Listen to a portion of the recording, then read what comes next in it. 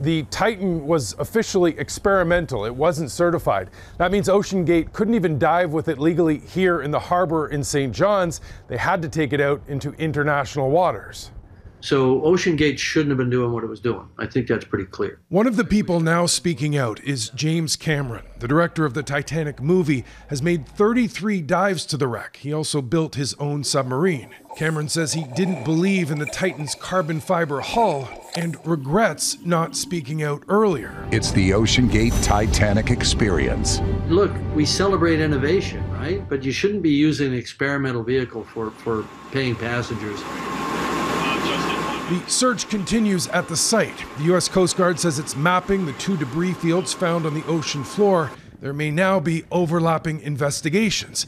Canada's Transportation Safety Board confirmed Friday it is investigating the Titan tragedy. Also, Global News has learned the TSB is in negotiations with the U.S. Transportation Safety Board and the U.S. Coast Guard over roles and responsibilities. In terms of jurisdiction, it is complicated. The vessel was lost about 680 kilometers from St. John's in international waters. The victims were from 4 different countries: Pakistan, the US, France, and the UK. And the ship that launched the Titan, the Polar Prince, is Canadian. Add to that the fact something like this tragedy isn't covered by the United Nations Law of the Seas.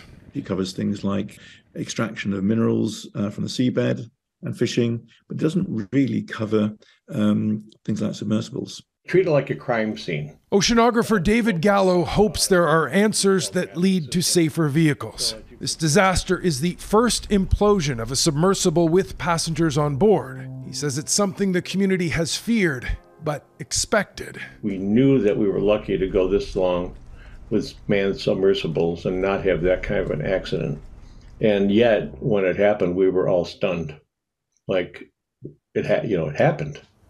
Now, TSB investigators are on their way here to St. John's, as is the ship that launched the Titan Sunday. The Polar Prince is expected here in the harbor early Saturday morning. Farah? Mike Armstrong in St. John's. Thanks, Mike.